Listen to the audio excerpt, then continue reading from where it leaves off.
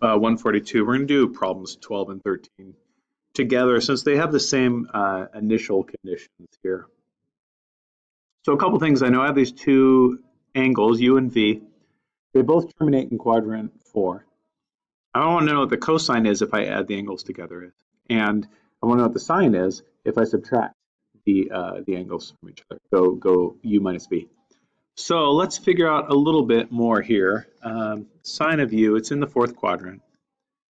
It's -4/5. So this must be 3. I could get that by Pythagorean theorem. Square root of 5 squared minus 4 squared, because that's the hypotenuse. And that'll give me 3. Looking at this V, I know that, so that means that then the cosine of U would be 3/5. So looking at angle V, also terminates in the fourth quadrant. Cosine is 5/13. So this must be a 5. Well, that was terrible. This must be a 5, and this must be a 13. So I'm going to figure out that distance there. Pythagorean theorem again. Square root of 13 squared minus 5 squared. What is that? That's 169 minus 25.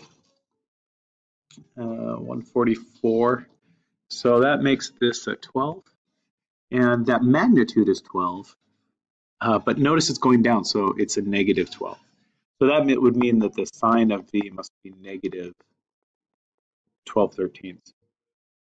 And now I have all the pieces I need to calculate these. I could split this up using that addition relationship for cosine. So it's cosine of the first one, cosine of the second one, opposite operator. Sine of the first one, sine of the second one. So let's see, cosine of U is 3/5. Cosine of V is 5/13. And that's minus. Sine of U is -4/5. Sine of V is -12/13.